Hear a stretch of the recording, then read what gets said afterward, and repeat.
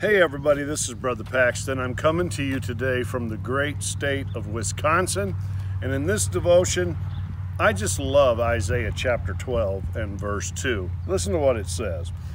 Behold, God is my salvation. I will trust and not be afraid. The more we can lean into trusting God, the less we're going to walk in fear. For the Lord Jehovah is my strength and my song.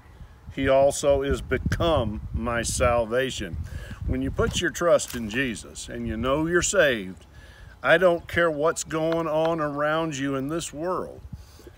If you'll get yourself a song, and the Holy Spirit will put a song in your heart just because you know Christ. He puts a song in your heart. He puts joy in your heart. He puts love and peace within your heart. And you won't lose your song. If you won't lose your song, you will walk in victory all of the days of your life because you're trusting in Jesus Christ. He's put a song in my heart. He's become my salvation. That implies in every circumstance. I'm saved, I'm born again, I'm on my way to heaven, but I'm also saved from the fear of today, from the worry of today, from the anxiety and the stress of today. Because Jesus is my all in all.